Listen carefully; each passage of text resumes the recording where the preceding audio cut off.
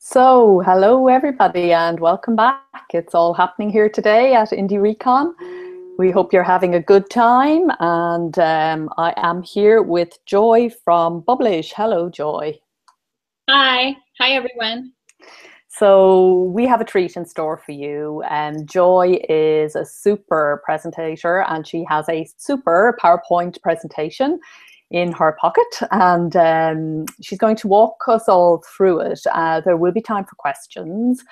So please do use the Q&A facility to send in your questions, and Joy will address them as we go through the presentation, not just at the end, as is perhaps more usual with our Alliance of Independent Authors seminars. So yeah, I think over to you, Joy, or over to Mr. PowerPoint. Let's see how we go.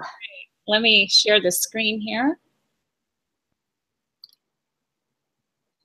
And I'm going to switch over to the presentation. Here it comes. And back over to you, Orna. So yeah, what we're going to be talking about is getting sticky. And what Joy means by sticky is creating top of mind awareness in your readers. Next slide. So first of all, we can expect that TOMA, T-O-M-A, top of mind awareness, is going to be defined for us by Joy. What exactly does she mean by that? I think it's a brilliant saying, actually, because instantly I get a sense of what you're talking about. And then the steps to make it happen and to achieve long-term TOMA. Are we allowed to say TOMA? Or do we have to spell it out every time? And then ideas for creating top of mind awareness with readers, and then tools for measuring it. Is that right, Joy? Yeah, next slide. Yeah, so let me tell you just a little bit about the very safe pair of hands that you are in here for this presentation. Joy has more than 20 years now been working as a marketing communicator. She's an award winner, and she's as results driven today as she was when she started. And I know that from our communications during this week and the great care and attention that she's put into this presentation for you guys. And she's a former international board member for the International Association of Business Communicators. So there's no excuse. If you don't understand what Joy says today, it won't be her. So pay close attention, and you're bound to hear something that you really do need to hear. So over to you, Joy. Thank you so much, Orna. As we go through the session today, you'll see the hashtags IndieReCon and Bublish. And I want to encourage you to tweet relevant ideas and thoughts using those hashtags as we go along. But before we dive in, let's discuss how to create top of mind awareness. Let's take a good running start and define TOMA. So what is it and why do you want to achieve it? According to marketing metrics, TOMA is the first brand that comes to mind when a customer or reader, in our case, is asked to an unprompted question about a category. And the percentage of customers for whom a given brand is top of mind, that can be measured. So let's take a quick top of mind awareness test. When I read a category, type your answer into the chat box. For instance, when I say fast food, what do you think of? Go ahead, type your answer into the chat box now. Okay, good. I see literally hundreds of answers scrolling by right now.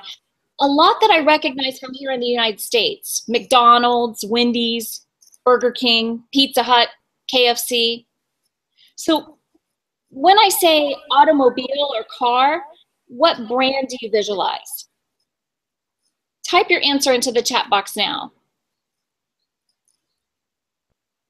Wow, there are lots of different cars on the mind out there. I see BMW, Ford, Volvo, Honda. I think you've got the idea. I could play this game with you on virtually any category, from apparel to appliances to software and soda. Before we move on, let's do one more. When I say sports team, what's the first thing that you think of? Type your answers into the chat box now.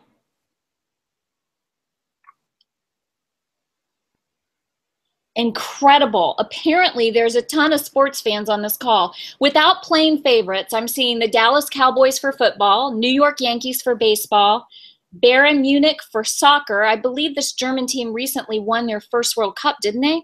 So no wonder they come to top of mind for some of you. Oh, wait, and Chicago Bulls for basketball. As you can tell, no matter what the category, you're going to quickly and easily have a brand that comes to mind. Now, it could be that the brand has spent thousands and millions of dollars to make sure that they do come to the top of mind. Or it could be that the brand spent very little but worked very hard to make a lasting impression and keep you engaged. Either way, creating top-of-mind awareness takes planning and work. Let's look at the 3 different types of top-of-mind awareness. There's the perennial favorite. You know, everyone has a favorite restaurant, clothing store, hair salon, etc. But the only way to increase your chances of getting in under this condition is to consistently provide great products and customer service to all your customers. If you really plan and work hard, for some prospects, you will make the cut and become a perennial favorite. But what about the lingering bad taste category? Have you ever heard the phrase, "I don't know what I want, but I sure know what I don't want"? Well, this is it. This is a negative top-of-mind awareness, and it's a list that you want to make sure that you stay off of. Finally, we have the right exposure category. This is your chance for top-of-mind awareness that's within your control. The more frequently your customer is exposed to your brand, the more likely they are to do business with you, or in your case, to buy your books. And as you increase your exposure, you're going to build brand awareness. So how do you get to top-of-mind awareness in a good way? Well, the first thing I recommend is that you build your brand ramp, R-A-M-P, so that you come to mind when readers desire a book to read from your genre. You can't really predict when that need is going to occur, so you want to position yourself to come to mind when that time of need happens. This means that either the reader will already know about you and think about your books when the need arises, or you'll be recommended by other readers. So how do you do this? Well, build your brand ramp with this acronym. RAMP stands for Recognize, Articulate, Memorize, and Preference. You see, you want readers to recognize you and your author brand. And you want readers to be able to share with others what you write. Under Memorize, you want to make sure that they're able to easily memorize what you do so it comes to mind at their elusive time of need, or as readers go, their desire for your genre. And finally, the P in RAMP standing for Preference, you want readers to prefer your book over others. You need to get on the radar of prospective readers because they can't buy your book if they don't know you exist. That's the R for recognition. And they won't buy if they don't know what you write and how you draw your readers in on an adventure that they won't soon forget. This is the A in Articulate. If you can get readers to memorize what you do and prefer your books over others, you'll continue to win prospective readers when they talk about their favorite books with others. Before we move on, let's take a few questions. Orna? Well, yeah, one that's coming in a few times is around fiction and non-fiction. So questions from, I suppose, to sum up the different ways this is being asked, essentially, is it easier for non-fiction writers to do this? I think it's easy for anybody to do it. If you are honed in on what your brand is and you know what you write, you just have to focus on the key steps that we're going over here and you'd be able to pull it off. And what about literary fiction? If you write, which a lot of literary fiction writers do, I think this is what this means, you don't necessarily write the same thing each time. How do they go about establishing this awareness?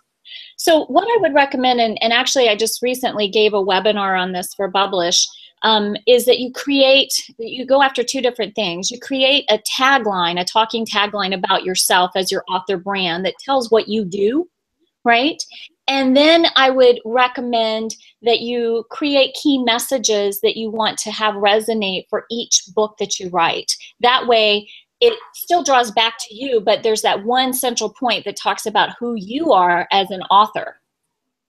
Okay, so if you write lots of different kinds of books, you're saying perhaps you become the brand rather than your books? That's exactly what I would recommend. Okay, interesting. Alrighty. Shall we move on? Sure. So we'll stop for some more questions in a little bit, but let's look at this next slide. How do we create long-term TOMA? Well, now that you know what TOMA is and that you need to focus on building your brand ramp, let's talk about how. The first thing I recommend is that you target a niche group of readers. In this case, it should be pretty easy because you already focus on a particular genre. Most of you do anyway. And your readers that follow that genre, that's your niche group. You want to design a campaign for that small group. For instance, you may want to target your local Twitter followers or those that follow you on a particular Twitter list. Maybe a smaller, more targeted approach feels more personal. And with that, it will engage your readers. The next point is you want to build up brand awareness with regular communication. Use social media by posting frequently and at different times of the day to capture the attention of your target audience. So if you send an email campaign, be sure to establish a consistent frequency and format that your readers can depend on. For instance, at Bublish, as the Chief Marketing Officer, I send out a newsletter to Bublish readers the first Tuesday of every month. I call it Bublish's Editor's Choice, and in it, I share the top Authorpreneur book bubbles that readers might enjoy. The newsletter is consistent, and readers have come to expect it. So the next point would be seek and share feedback. Readers love to feel appreciated and connect with the authors that they follow. So consider asking your readers for reviews of your books. Collect and share testimonials from happy readers. And when a reader discovers you, they're going to be encouraged to learn that there are other happy readers out there. Now, this last point I want to spend a little bit more time on. I think it's really important to reward frequency and engagement. You see, every author wants and needs regular readers, actually kind of a fan club of readers. So my question to you is this: why are new readers the ones who typically receive discounts or the promos, right? You know, a lot of people think it's more difficult to bring in a new reader than it is to keep an old one coming back. But I think that all readers, new and old, should be treated and rewarded equally. To do this, I think you need to think through a list of things to give to your readers. So when you're planning, brainstorm. And I'm going to give you some ideas right now. The easiest thing, of course, to give away is your product, your books. But you could also give away books from your other author friends. If you do this, make sure that your author friend is reciprocating and helping you by doing the same thing to their readers. Create a contest and make the winner your brand ambassador. Ask readers what they want. Trust me, you ask, they're going to tell you. And as a prize, you may consider allowing a reader to name a character in your next book. Or how about giving away a 20-minute Skype or Google chat with the author? Maybe you could do a shout out in your acknowledgement section of your book. Create a web page that's dedicated to your fans and highlight an interview with your fan of the month. That's right, create a fan of the month or maybe even a fan of the year. You could even take it a step further and give them a badge that they could put on their respective Facebook page or website, which is going to further extend your brand. Give away book tchotchkes that you could email to winners. Like maybe if you do children's books or romance genres, you could email them a PDF of paper dolls. Or maybe if you do speculative fiction genres, you could do a detailed world map. Or maybe if you are into historical genres, you could do recipes from that time period. What about an autographed picture of yourself? I know it seems a little vain, but don't you remember when you used to, see that guy that was on the poster on your wall in your bedroom and you ran into him at Walt Disney World and you had to get his autograph? Well, It doesn't change when we get older. Send your authors an autograph, your readers an autographed picture of yourself, or maybe an autographed book. The list of ideas that you can come up with doesn't have to cost a lot of money, and the ideas are as long as your creativity and imagination. Whatever you offer, make sure that it's designed to engender loyalty and help you and your books rank higher on your readers' top-of-mind awareness. So now let's talk about what you don't want to do when you're trying to create top-of-mind awareness. Don't be a salesperson. If all you do is sell with your marketing outreach, you'll turn readers off. I've actually seen authors do this. All they do is send out communications, email or socially, that says, buy my book, over and over and over again. You've probably seen it too. Readers want to know and engage with their favorite authors. Instead of constantly selling, use your interactions to be transparent and real. Talk about your love of writing. For instance, if you're a historical fiction author, share what drove you to pick the era that you write about. What do you find fascinating about it? The more you share about yourself transparently, the more readers will probably be able to identify with and relate to you. Now, I'm not saying that you should never sell, but there's a balance that you need to achieve. For example, for every 7 communications you send out, consider promoting the sale of your book or books 1 to 2 different times. Now, you don't want to sound just like your competitors, like other authors that write the same genre. So take some time to determine what is unique and different about what you write and share that with your readers. If you have a blog, consider writing a post about what makes you unique. Or take a character in your book and write a brief blog post from their perspective, such as 10 unknown facts about Lord Barrington. Study your competitors by following them socially and visiting their website. Decide what you do better or differently than them and make that part of your message. Bottom line is this: you're going to attract readers when you give them information that's not found in your books. This also provides an opportunity to connect with readers on a deeper level as they relate to and interact with what you're sharing. Now, this next one is actually one of my passionate ones. Avoid hiding behind your writing. In other words, don't become so focused on writing and producing books that you drop the ball when it comes to marketing your brand and creating top-of-mind awareness. I know you didn't become an author to spend time marketing and building your brand, but let me ask you this.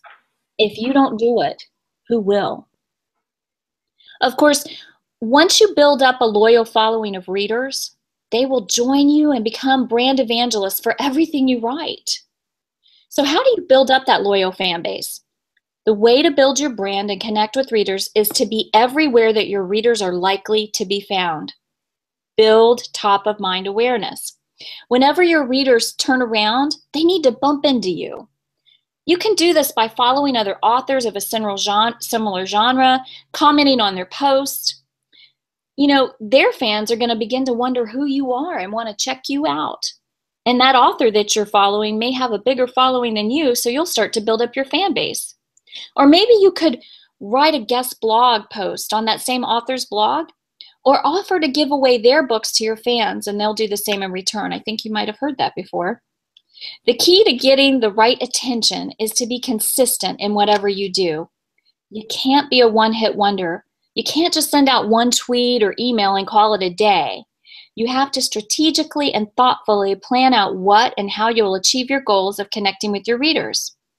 In fact, you can find more information about how to be consistent and how to plan these goals by listening to a couple of my webinar replays on Bublish. I recently talked about the power of consistency with marketing and breaking through the noise with public relations. That's also where you'll find information on how to create that talking tagline. So let's move on over to the fourth and last point on this slide.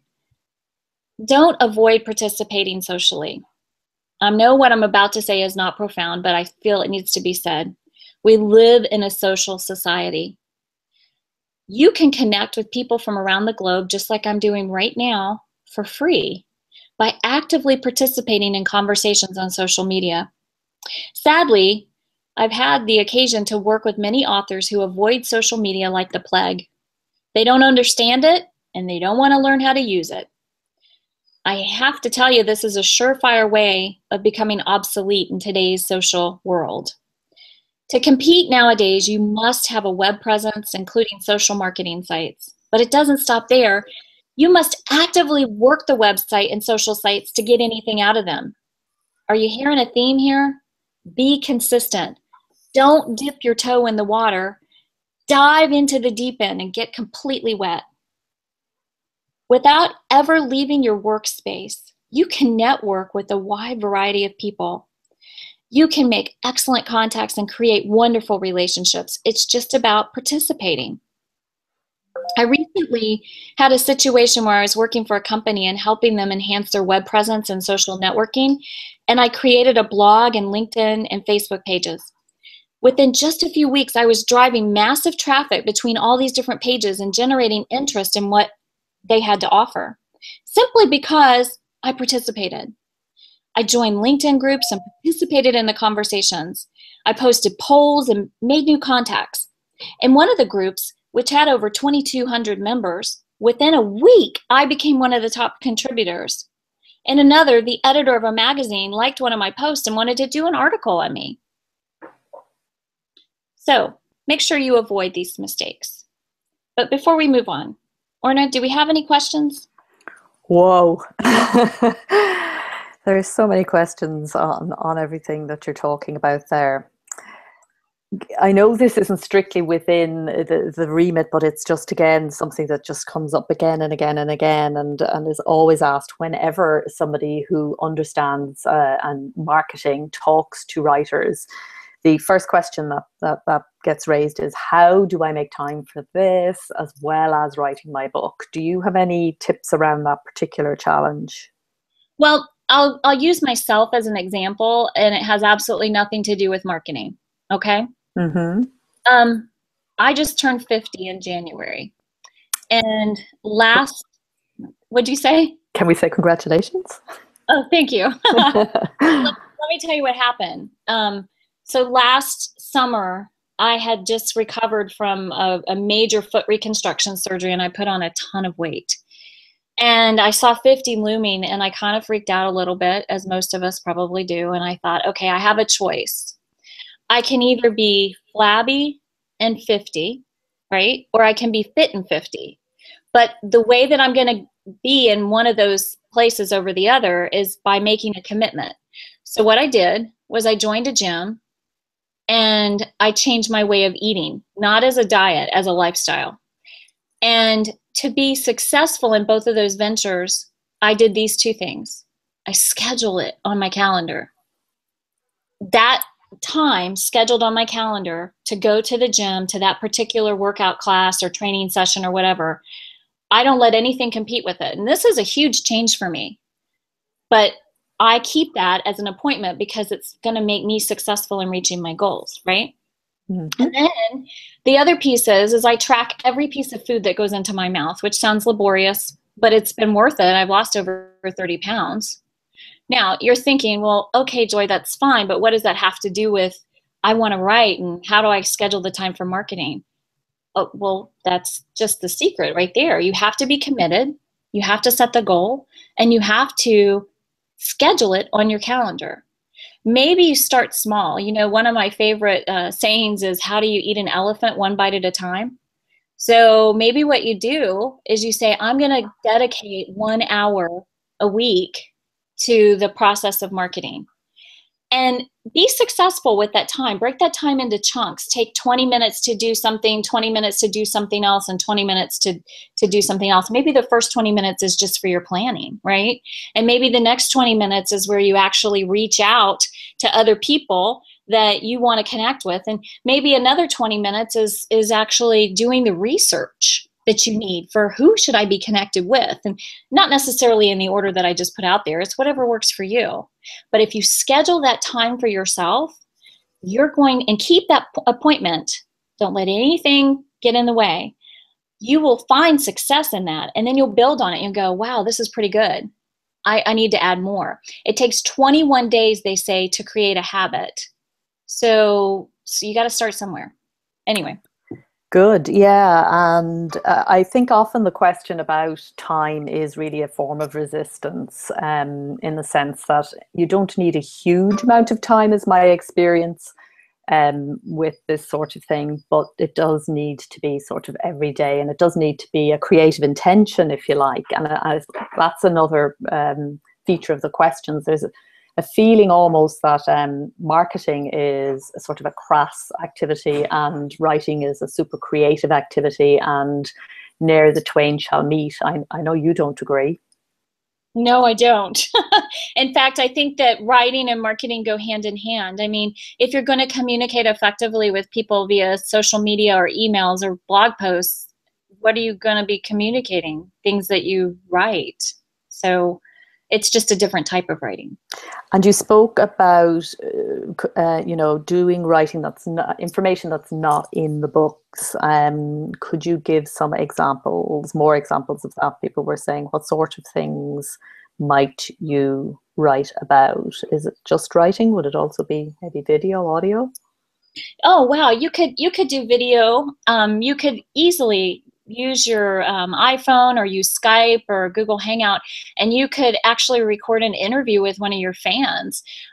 They could give you a book review. You could record an interview with somebody that you find as a leader in the author space, right? In the writing space.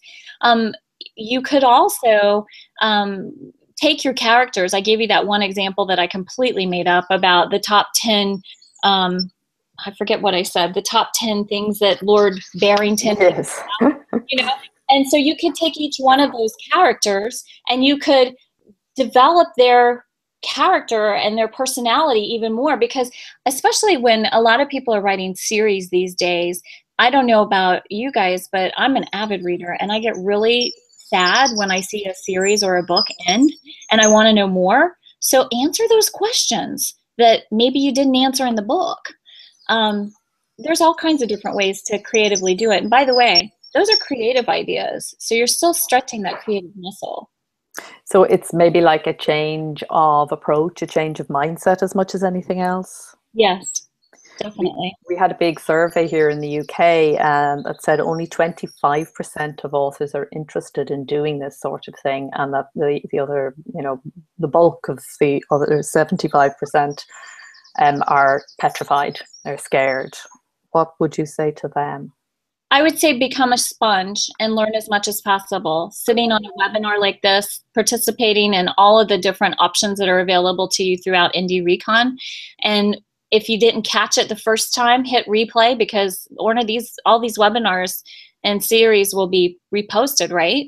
Yeah, it's going to be here for people to learn and come back to again and again. So it'll be here for some months, and then when we start preparing for IndieReCon next year, it will go into the archives, and our archives from the previous 2 years are there on the website as well. So yeah, plenty of learning there, certainly. Right, and the learning can also be through things like if you happen to follow Allie, which, the Alliance is a great place. I go there all the time and read the blog post and learn all kinds of wonderful information. I think that if you're going to be successful at this, you can't just become, stuck in the closet, hide behind your writing. You actually have to be proactive. As an author, if you're going to make money, if it's your business, you have to treat it like one, and professional development is part of that. John says, I did all this and nobody cared. Well, you have to keep at it. And sometimes what you have to do, John, is you have to actually measure what you've done and tweak as you go. So you have to figure out where that success might be. Do you have the right people following you? Do you have the right message that you're sending out? Are you actually sharing things that the people that are following you are interested in? If you don't know what they're interested in, take a poll, survey them, ask them. And that leads back to one other question here, targeting the niche group. How do you do that?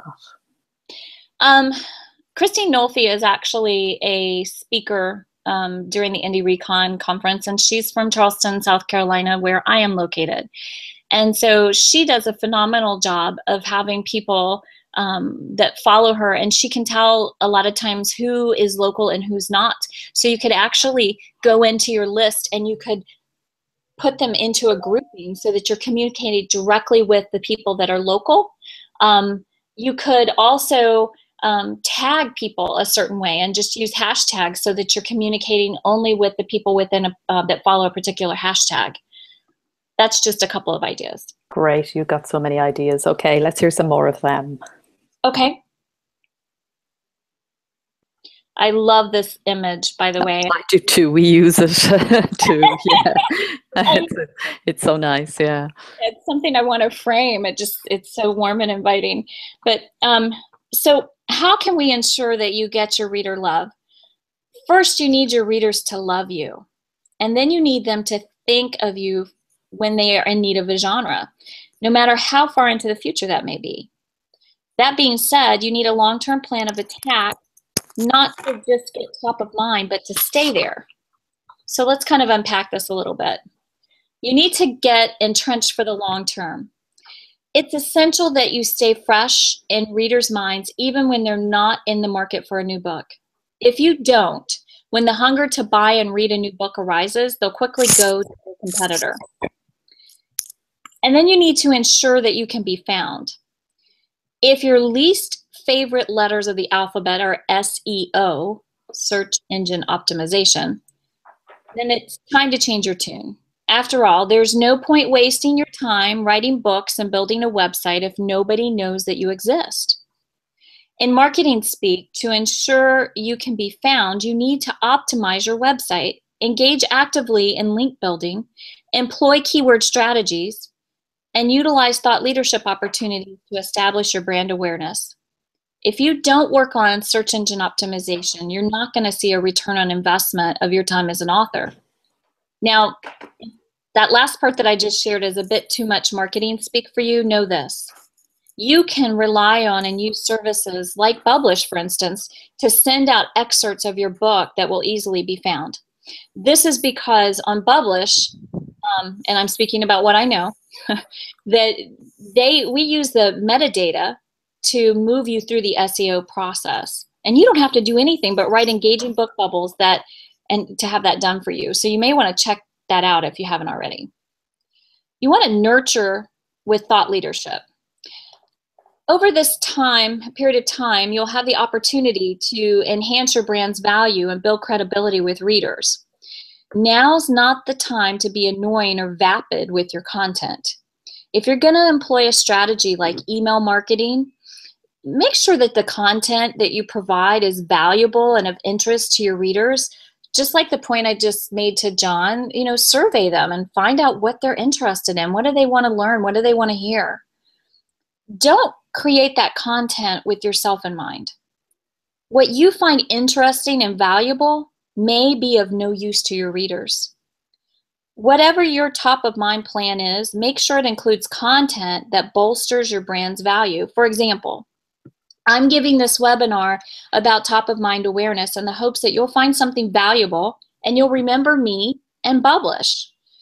The content is designed to help you and in turn, hopefully to help you think of our company. You can do the same thing with informative tweets and thought-provoking posts via LinkedIn or Facebook or your blog that are going to resonate with your readers. And the last thing I want to say here is don't be cute. Be informative. This is not an age of naiveness. Readers know you have books to sell, and you want to sell books to them. So don't insult your readers' intelligence by pretending the eventual sale doesn't exist. Instead, buy into what they want, information. If you have a new book, tell them about it, and be sure to explain why you write, what you write, and why it's different. Don't push the sale. Push why they should read your book, which will convert into a sale eventually. You see, top of mind awareness is accessible to everyone. You just need to get behind your brand, develop a plan, and consistently do it. So how do you connect with your readers? Well, I suggest that you start by using social media and following the 70-20-10 rule. What does that mean? Well, 70% of the content information that you share socially should add value to your brand and build recognition, information that your readers would find valuable and interesting. And 20% should be sharing others' content. So maybe you're retweeting what you've seen that Orna has written. And then 10% should be promotional content. That's the selling part. So be intentional and spend time hanging out and engaging with your readers and other authors. In fact, I have some ideas on how you can do that. Some of you probably already doing. Respond to readers' questions. Ask for reader testimonials. Respond to reader compliments and feedback. How many times when somebody gives you a compliment have you said thank you? I think that's important. Ask questions to prospective readers that you find. Tweet links to your website, blog posts, and book bubbles. Share content with your Google Plus circles, and maybe consider leading a Google Plus hangout. Maybe you could do a Twitter chat. So a Twitter chat is at a set time of day that you say, hey, we're going to talk about this topic, and you gather people together, really build it up, and everybody talks. It's pretty interesting. Like and follow other author brands. You've heard me say this one before, guest post on notable author blogs. You know, they don't have time to write content as much as they would like to, and they're hungry for content. So it's not that hard to get someone to say, yes, you can blog for me. And eventually you'll get to a point where you'll be having people approach you. Comment on leading author blog posts. Ask followers to link to your website. Respond quickly to posts. Now that one I have a hard time with sometimes, especially when I'm buried with different projects and work. But set aside a time where you're going to go in, and that's going to be the time that you respond to posts. And introduce yourself to influential authors on Twitter. Now those are just a few ideas to get you started. Let's start touch base on the next point. I have here write snappy sound bites. How do you do that? My friend and writer friend, Ann Wiley, she puts it this way. Follow the 1-2-3 rule. For quotes, 1 sentence is great, 2 are okay, and 3 are too many. So when you're sharing something socially or even writing a paragraph, keep it short and snappy. Cut through the clutter. Again, we're in a society of soundbite journalism. People scan. You know that they do because you do it. They don't read lengthy prose online. So to increase comprehension, keep your sentences to 14 words on average. Partner with influencers. Now I touched on this earlier, but this is a great way to connect with readers by connecting with other influential authors. They already have a great following of readers, and by interacting socially with that author, you're sure to build a new relationship, generate attention, and eventually add new followers. Most importantly, you need to be consistent. I know, I've said that before, but I can't say it enough. The number one key to successfully building your top of mind awareness is to consistently market your brand and interact with other readers and authors. So Orna, do we have any other questions? We have a question about consistent, actually. What is consistent? Once a day, once a week, twice a day? You know, I've seen a lot of different studies on that, and I'll tell you what I've been following as of late is I actually try to have at least 3 to 5 tweets posted a day. And you're thinking, well, how do you do that? I use something called Hootsuite. It's free. If you haven't heard of it, I suggest you check it out. And I can schedule things far in advance. So if I happen to have more than that on Twitter, that's fine, because Twitter is just a living, breathing machine that has constant conversation and thoughts going on. So that's okay. On LinkedIn, I really sometimes suggest that you stick to 1 post a day, maybe even cut it back to 1 every other day. It just depends on what you're trying to achieve and who you're trying to connect with. But people don't go through the information as quickly as they do on, say, Twitter. And on Facebook, it really depends. You know, I use Facebook just for personal use. And then, of course, I have the Bublish brand entity that we do. And on that one, I would say that you could have, you know, again, 3 to 5 pieces of content a day as well. People hit that at different times of the day. So you want to make sure that the information that they see is relevant to them.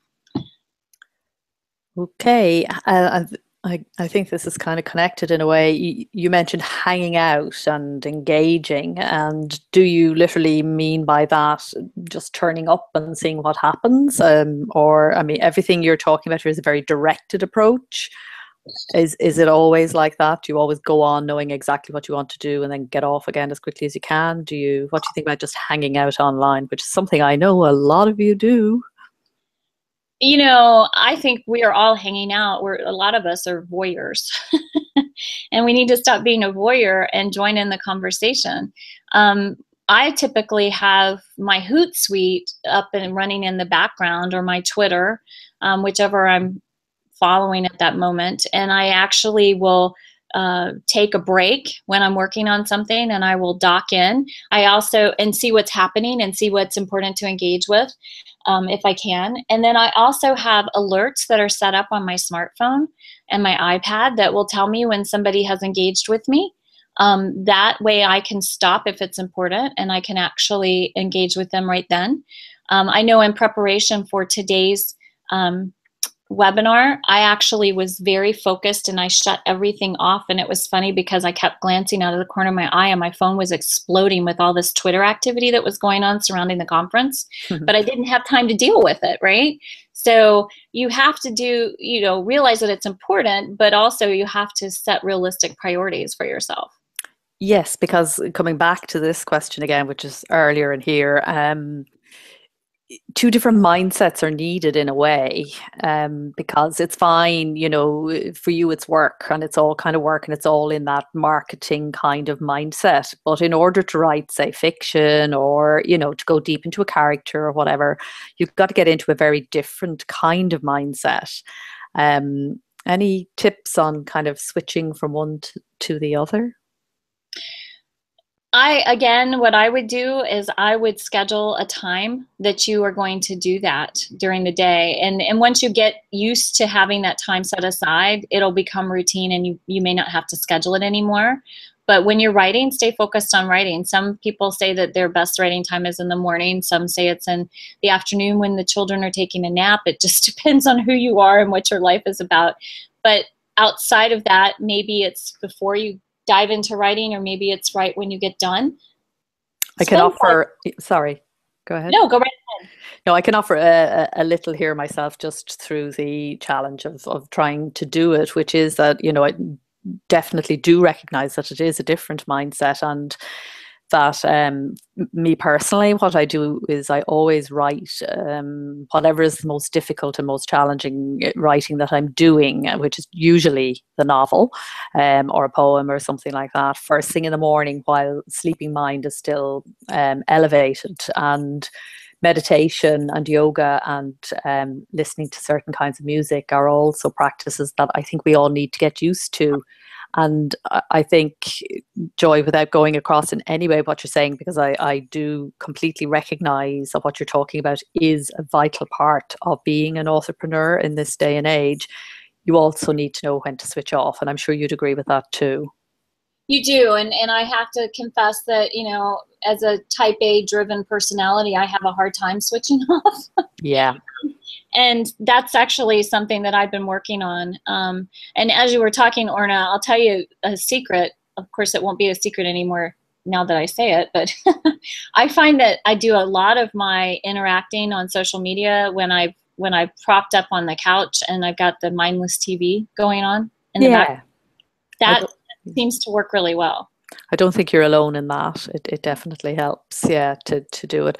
Also, I think to think of it as a conscious switch off from the other, you know, that each of them can complement each other very well if you don't see them as antagonistic to each other. Yeah. It's the mindset thing again. Okay, time is running along. Can we proceed or? Sure. So let's say that you're doing all the things that we've talked about.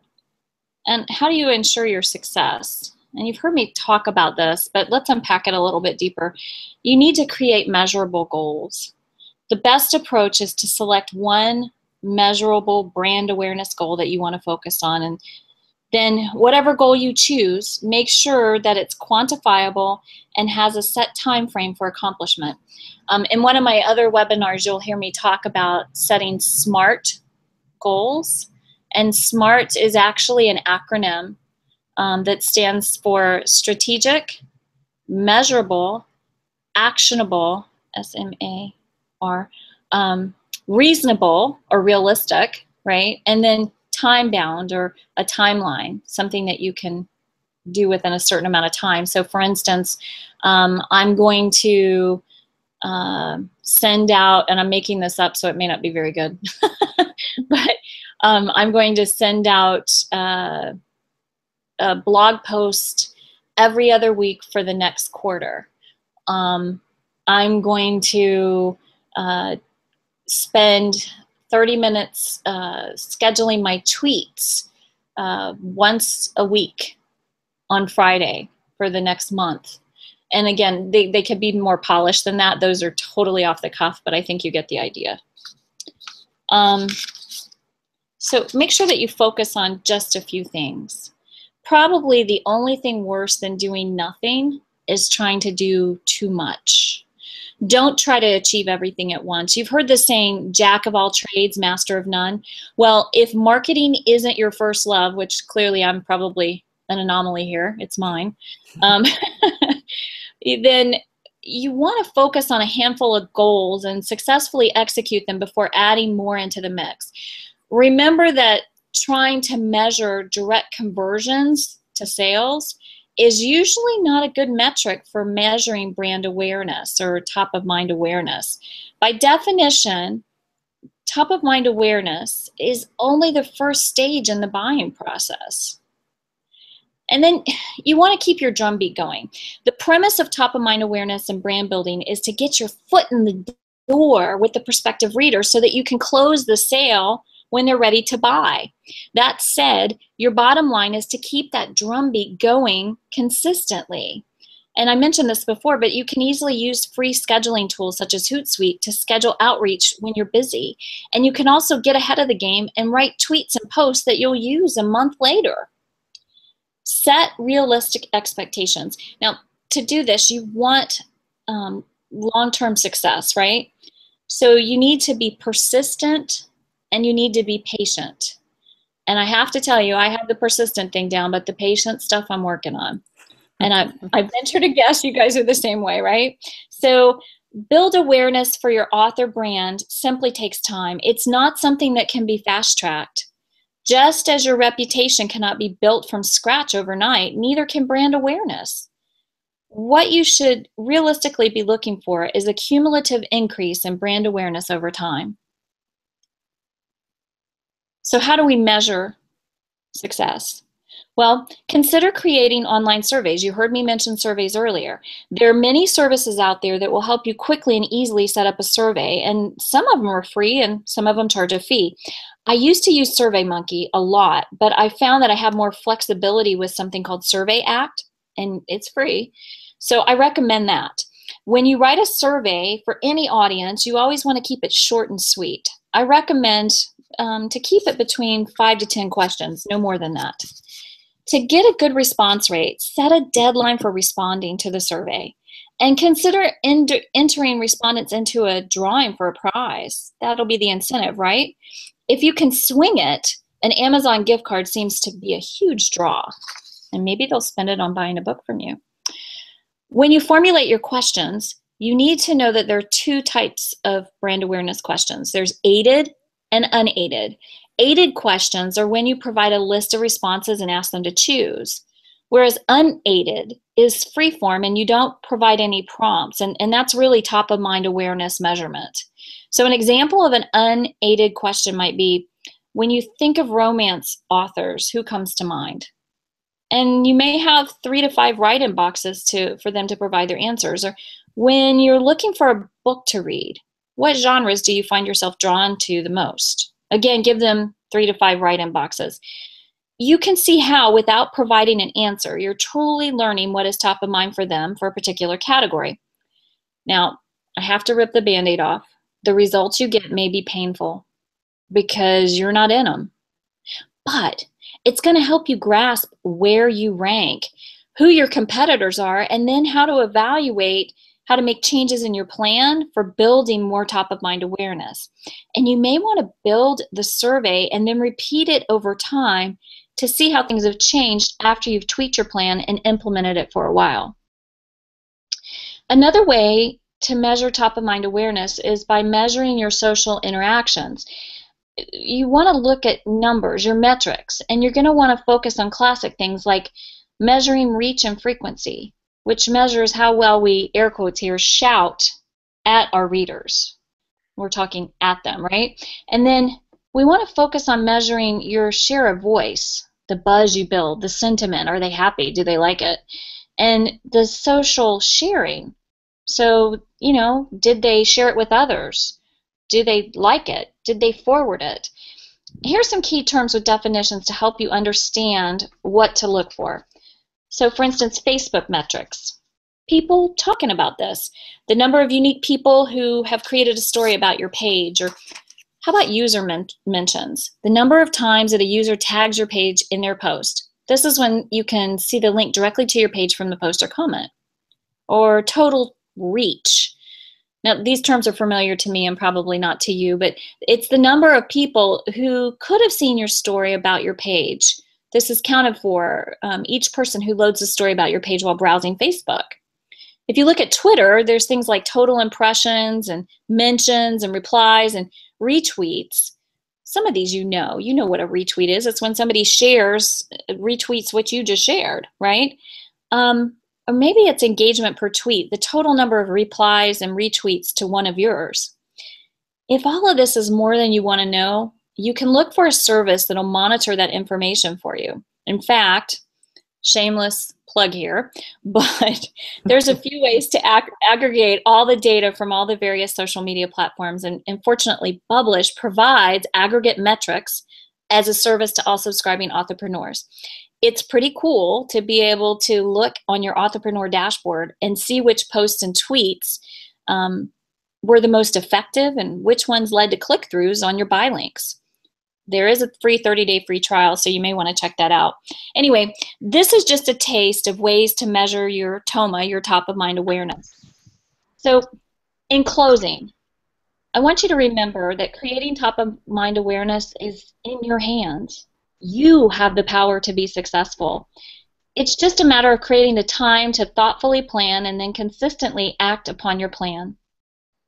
So thanks, Orna. I'll pass it back to you. Yeah, thank you so much indeed. Fantastic presentation, Joy. Yeah, we are all out of time, I'm afraid. We have loads of questions. I'd like to suggest that this should continue perhaps in the comments box below, if people want to leave their questions either on the blog post or on the Google Hangout, that you'll be able to come back over the next, week or two consistently to answer some questions. Would that be okay? Yeah, that sounds great. And if you look at the screen right now, I have my contact information up as well. You can reach me at joy@Bublish or at Scuba Joy. And if I could add one last thought, Orna, I wanted to do another shameless plug. This Friday, April 17th at 2:30 p.m. Eastern Time, you won't want to miss out. Kathy Mice, who is the founder and CEO and president of Bublish, is going to be presenting a webinar called Planning Successful Social Media Campaigns. And she's a really dynamic speaker, so you won't want to miss that. And Kathy is absolutely fantastic, and that will be a real treat. It's not a shameless plug at all. You're passing on some great information there. And also, just to say that you guys have very kindly, Bublish is a silver sponsor of IndieReCon. Now, our sponsors are just so important to the success of IndieReCon. It's because of people like Bublish who have so generously contributed that we are able to keep this event free for authors all over the world. So thank you, Joy. And On top of that, these guys are giving away a year's premier membership of Bublish, which brings with it all sorts of wonders. And if you don't know what a book bubble is, I encourage you to hasten on over to bublish.com and find out. And do enter the competition, because a year of Bublish behind your book is something that will make your book very happy indeed. So thank you, Joy, so much. A fantastic presentation, loads there, and I learned a ton myself, and look forward to applying some of this in the near future. Thank you. Thank you. And see you again soon. Bye, everyone. Thanks Bye. for being here. And next up, we have Jane Friedman. And Jane's topic will actually build on what Joy has been talking about here, because Jane is going to be talking about content marketing. So see you shortly for that. Bye-bye.